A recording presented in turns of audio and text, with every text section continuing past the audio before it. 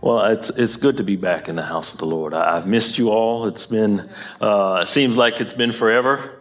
I really needed some time just to kind of rest, and I got that. I didn't get half as much of the things I wanted to get done, but it just seems like nowadays with all that's going on, it's just so much of a hassle to do anything or to go anywhere. So, I was just more than happy just to kind of just get some rest. Amen. So, and I kind of look at this passage here today and kind of see it a little bit of the same way. Things at this time in this with Haggai and the remnants of Israel, they were facing all kinds of opposition. There was all kind of things going on, that all kind of external issues that just made them perhaps feel that it wasn't worth it. And so we'll get into this today. I want to just give you a bit of some background on this book. It is a post-exilic book, and that this is when the Israelites, they had begun to leave out of exile. Remember Jeremiah, he prophesied that they would go into exile. The Babylonians came under King Nebuchadnezzar, conquered Judea, destroyed the temple, and he had taken them all off into exile, into Babylon.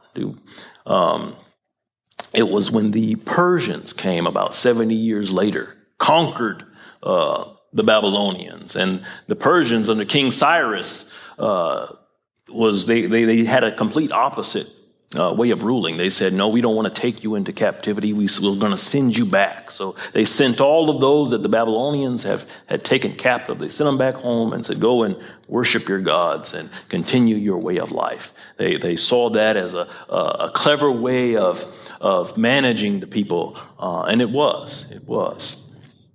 And so if you're familiar with the book of Ezra and Nehemiah, you know that that first remnant of Israel had come back into Judah and had begun to rebuild the temple. They'd laid the foundation of it, and they'd begun to offer sacrifices and offerings in the temple. And as they were getting going, they encountered all kinds of opposition. And so the construction of the temple was halted, and they were worshiping or sacrificing in this sort of dilapidated platform or foundation of what the temple used to be. And so it's been about 16 years since this reconstruction began, as you pick up here in verse 1. And the foundation, like I said, the foundation had been laid, and they'd been offering sacrifices, but not much had been done since then. So this is where we pick up here in verse 1. And it reads, in the second year of King Darius, on the first day of the 6th month, the word of the Lord came through the prophet Haggai to Zerubbabel, son of Shealtiel, governor of Judah, and to Joshua, son of Jozadak, the high priest. And so I'll look at this. You see this, okay, this son and this father of this person, you see this, and this is key. This is key to this first understanding of this. I know we come across these chapters, these verses, these long genealogies, and we typically skip over that. We skip over entire books when we come to that. We don't see the point of it. But this is where this comes in handy, these long genealogies. This one begot that one begot that one. Everybody who we forgot got begotten. This is how we got what we got. This is where it comes into handy, because, see, we can trace this. Zerubbabel, son of Shealtiel, we can trace him all the way back to David. We can look at Jozadak and trace him all the way back to Aaron. And what this tells us is that the priesthood, the high priesthood, was preserved. The kingship, the Davidic lineage, was preserved. Here we have these people, and they're reluctant to begin and complete the work of the Lord. But yet you see here in this opening verse that God preserved the leadership of Israel.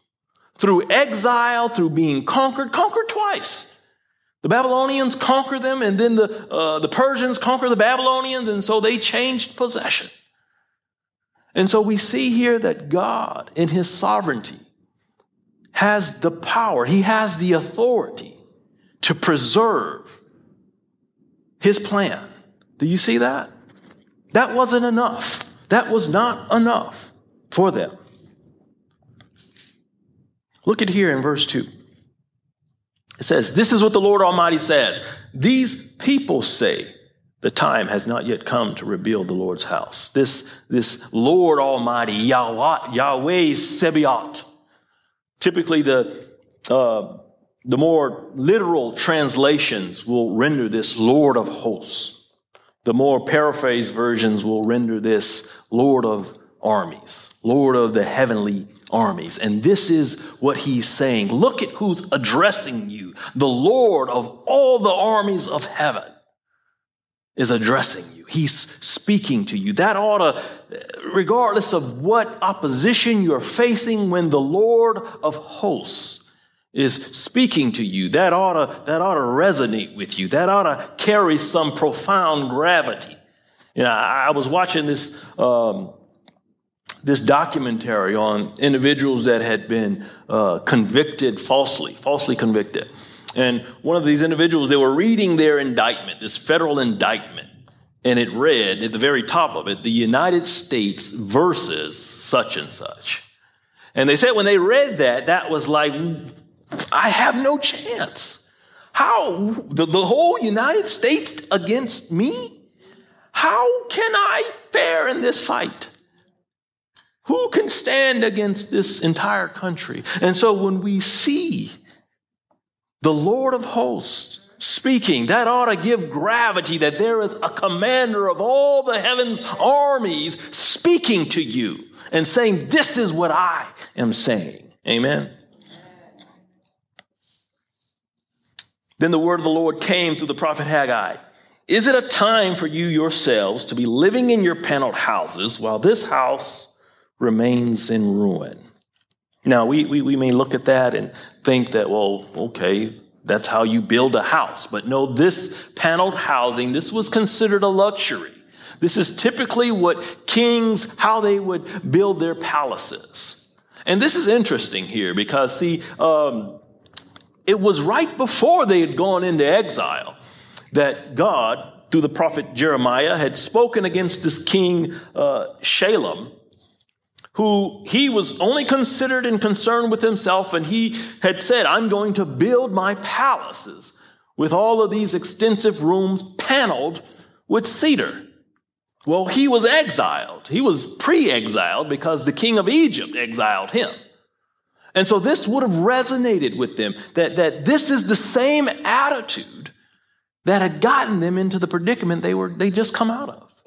This attitude of simply focusing on their own concerns, building their own houses in luxury. And I like to think since Cyrus and many of the other Persian kings, when they sent these exiles back to their land, they gave them provisions to build the temple. And so it seems to me there's a bit of misappropriation going on. That stuff that should have went towards building, funds that should have went towards building the temple, people were building their houses. Do we see that? And so the same attitude, this internalized way of life. Well, yes, we come and we worship the Lord. We come and we'll sacrifice to the Lord on this foundation. But yet we'll concern ourselves with ourselves. This is the same way of thinking that got them exiled in the beginning. This hollow faith, this ritualistic religion was meaningless. It was nothing. The prophet Isaiah speaks to this in the opening verses of that book when he says, God is making this complaint against the Israelites. He says, who told you? Who told you to come this and do this trampling of my courts? All of your feasts, your new moon feasts, your convocations, your Sabbath, I've grown weary of bearing them. I don't delight in the blood of bulls. This simple, ritualistic religion.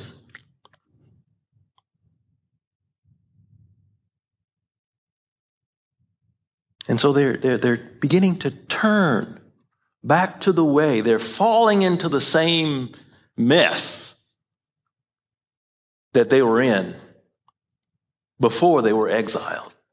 They were exiled. Now they're coming back, and now they're going back to the same way it was. Falling into the same mess that they were in before they left. And, you know, we can look at Israel, the biblical account of Israel and how God dealt with them. And we can gain insight on that. We see that when Israel, whenever they were obedient, there was tribulation, there was turmoil, there was destruction, there was there was no peace. And we can look at that and see that because God loved them, he chastised them. He was wanting, and when he chastises those whom he loves for a reason, for a purpose. Because he's wanting us to be in right relation with him. Does that make sense? When we go through something, when things are difficult, and we typically know when God is chastising you, there ought to be something, a voice saying, you know what you did. You know why this is happening. It makes absolutely no sense to go back to the way you were doing, what you were doing that got you chastised in the first place. And so it's a call to repentance. Do we see that? We go through things in life to get us to turn from a wayward way so we can walk upright with the Lord. Amen? That is our prosperity when we are in a right relationship with God. Fancy houses, paneled houses, what they were concerning themselves with, or today what we concern ourselves with, what we consider prosperity. Prosperity is right relation with God. Everything else is fleeting. Everything else is perishing. Our relationship with God will endure for all of eternity. Amen.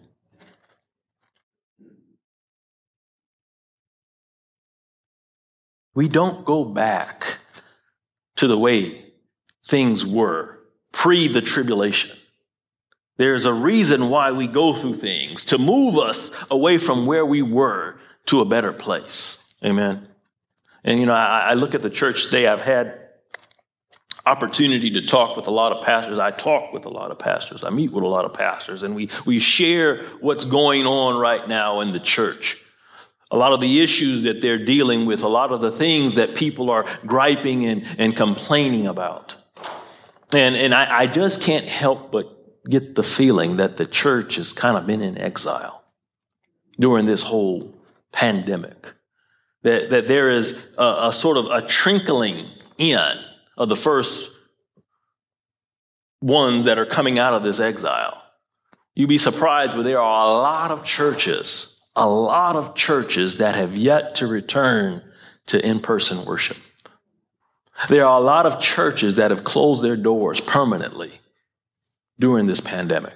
A lot of pastors that have just given up and said, this is too much. You can't please these. You try to do this or you try to do that, and it's just an uproar on both sides. And so who needs it? I can't help but feel that the church has been in exile. And there is this slow trickling in of remnants, of those that are wanting to come and are able to come and worship. And I hear this a lot, is that we are waiting for the right time. We are waiting for this pandemic to end. We're waiting for all of these restrictions to ease, the social distancing, the masks, the mandates. You know, we're waiting. We're waiting for the opportune time. It's not time. Now is not the time yet. We're not ready. And there are those that are just completely content to stay home and watch and worship, fellowship virtually, if such a thing is possible. Entire churches, battalions, divisions, companies, having abandoned their posts, the front lines. Since this pandemic began, there are, 750,000 individuals that have died that they've attributed to this pandemic. 750 million or 750,000 people that have lost their lives. And I'm confident that the vast majority of them have stepped into eternity not knowing Christ as their Lord and Savior. This is not a time to have abandoned our posts. This is not a time to be waiting on the sidelines, waiting for things to get better when there are people that are dying, when there are souls that will perish for all of eternity because we are simply at home. We are waiting for the right time. We're waiting for things to go a certain way. The time is now. And we're waiting. I see we're waiting for things to get back to the way they used to be. And I'm very happy that things will never get back to the way they used to be. We ought not want things to go back to the way things used to be, as if we were in this place of perfection.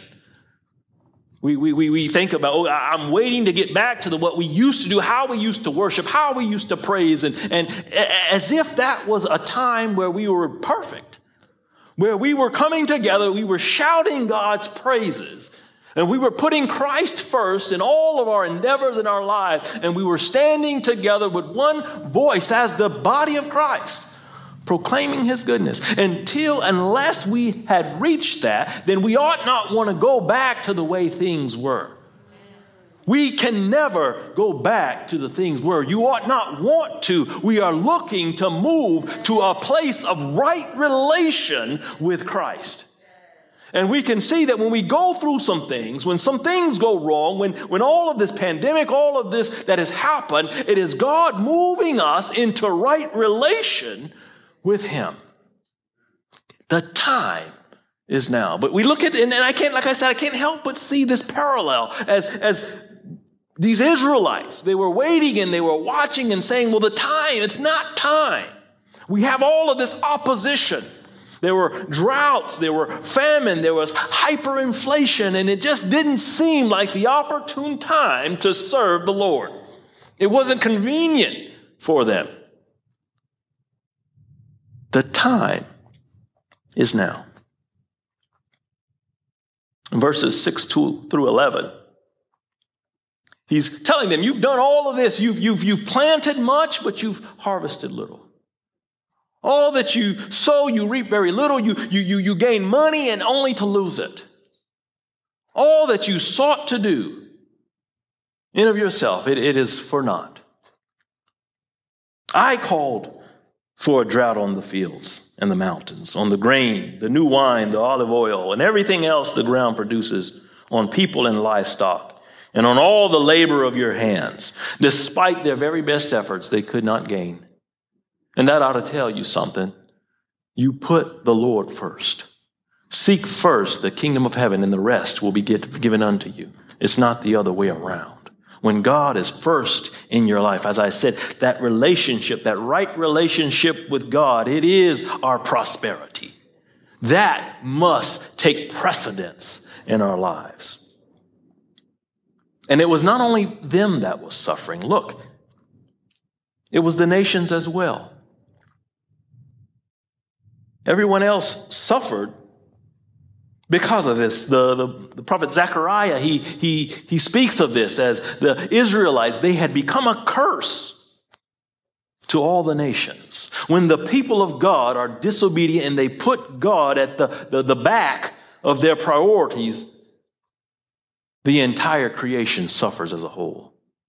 When the light that is called to be the light, when those that are called to be the light do not allow that light to shine, there is darkness. Amen. We are called to be the light. What good is it if you hide that light? We complain about, all that's going on. These people are trying to do that, and those people are trying to do this, and this is what the world is coming to. Everything is just is in disarray, and the world is going to hell in the handbag.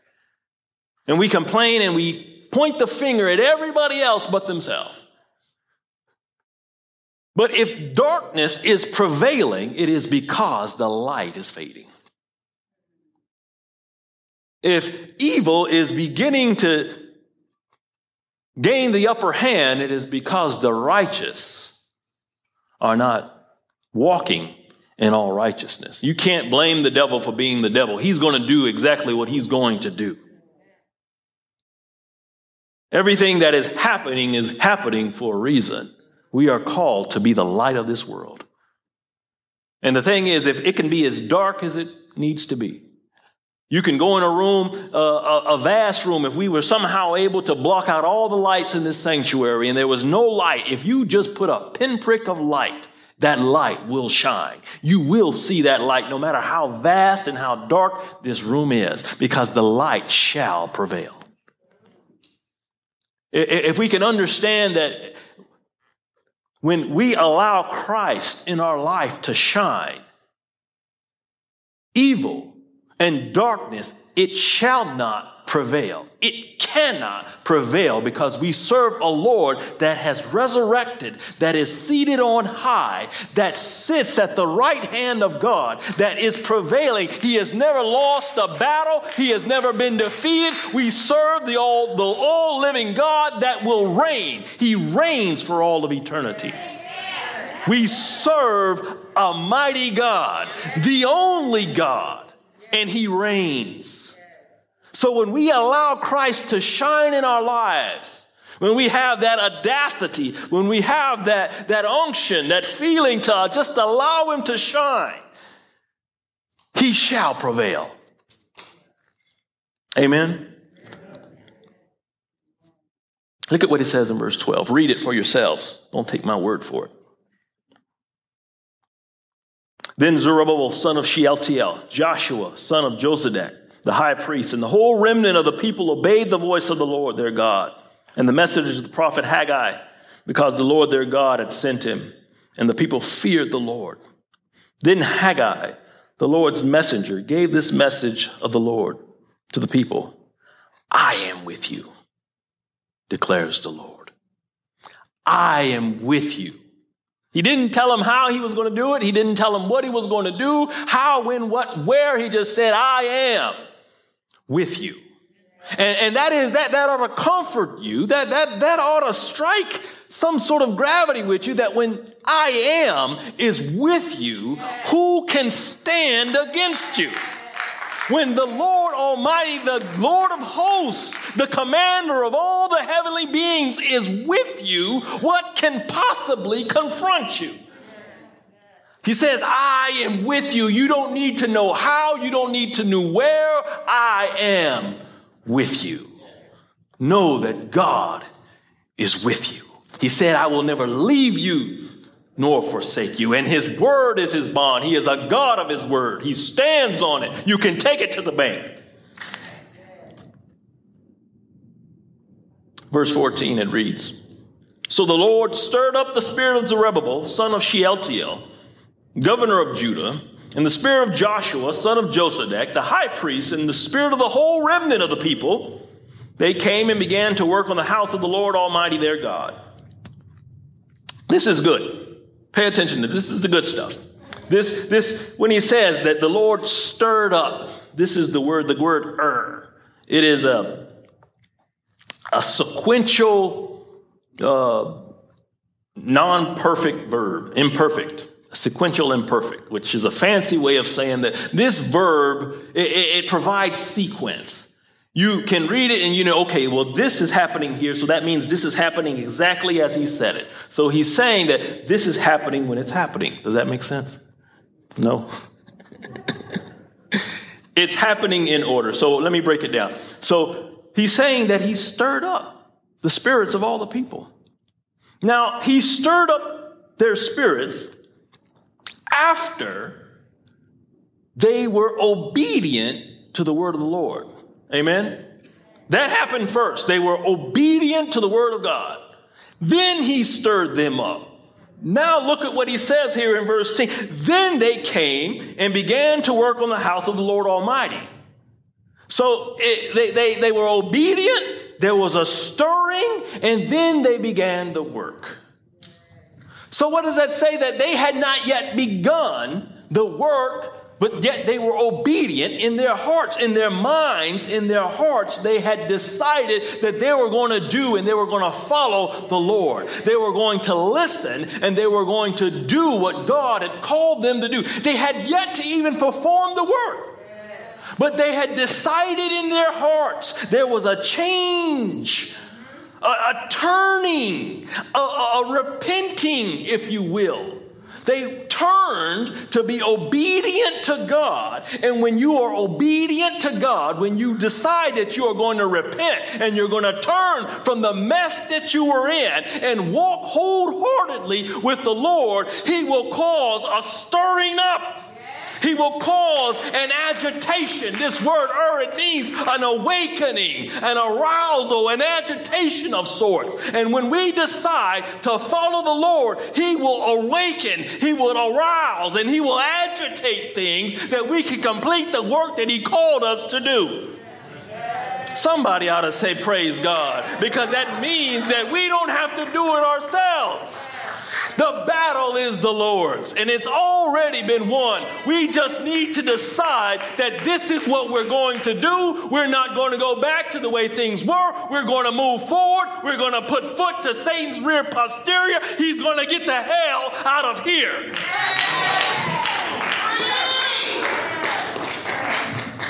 When we decide to follow the Lord, he'll cause an awakening. He'll cause an agitation.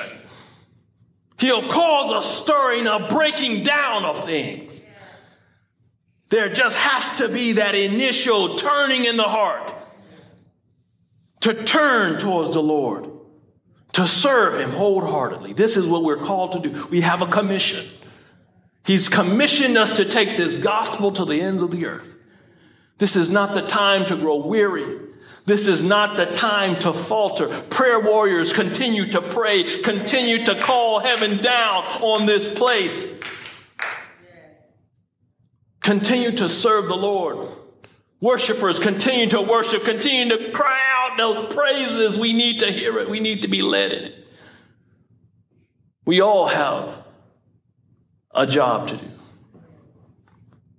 Now is the time that we decide in our hearts that we are going to follow the Lord wholeheartedly. We're not going back to the way things used to be, but we're going to seek him this day with all diligence and all praise. Amen.